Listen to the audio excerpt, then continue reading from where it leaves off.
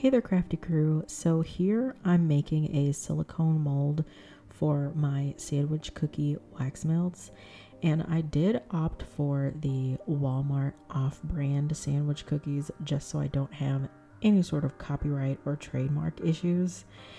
And I did use the Let's Resin silicone kit for this, which this is the first kit that I ever tried and it worked out great, so I just stuck with it. I've never had any issues out of this thing.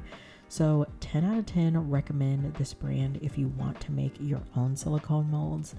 I've made I don't know how many silicone molds using this, and all of them have turned out great unless I did something wrong, like used the wrong pan, which has happened before. I used a pan that had like a textured bottom, so nothing that I glued down stuck and everything floated to the top.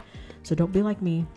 Use a pan that's flat and not textured, and this silicone mold kit will work perfectly for you. And here's the final wax melts.